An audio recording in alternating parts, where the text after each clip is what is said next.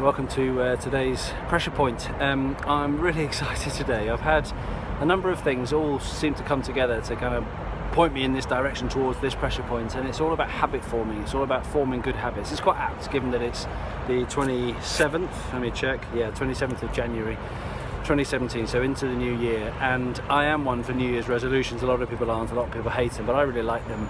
New intentions, new ideas, new ways of being. So here's the thing, when you're forming new habits, it's really hard. You set a New Year's resolution or an intention and it doesn't work, and you do it once and you do it twice, and you pay your gym membership and you don't go. So here's the magic secrets to good intentions and following them through.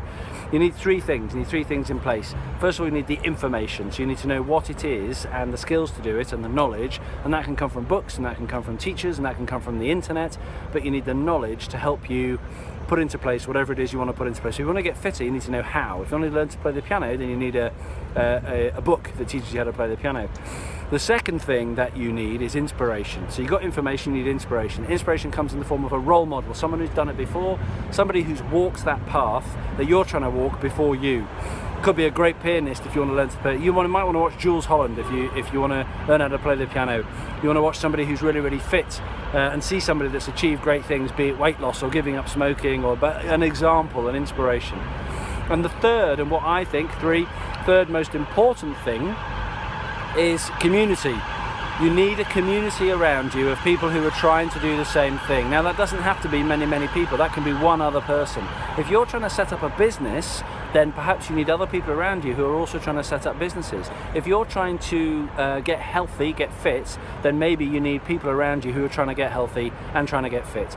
And to give you a personal example, there's something blowing about in front of the camera. Let me just remove that. There we go. To give you a personal example, one of the things I want to do is to run 1 mile, a minimum of 1 mile every day for the whole of 2017. And my community is one person, and it's a woman called Mel. Hello Mel, shout out to you. And Mel is also doing the same thing. So we keep each other on track. We make sure that we are both trying to do our mile. We check in with each other on a Friday. Have you done your mile? Have you managed to do it every night? It's like, oh, I got in late. It was really hard. Yeah, but I went out the door. And having somebody else who's on the same journey is a really positive way for me to get done what it is I want to do. And actually, I'm doing more by setting a modest goal of 1 mile a day. I'm now on the 27th of January, and I think I've done about 68, 69 miles in 2017, which is fab. I mean, I've managed to, that's more running than I would have done if I wanted to just go out once, twice, 3 times a week.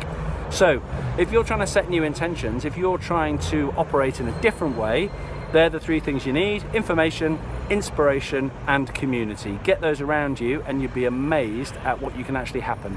Thanks for watching. Tune in next time for another pressure point.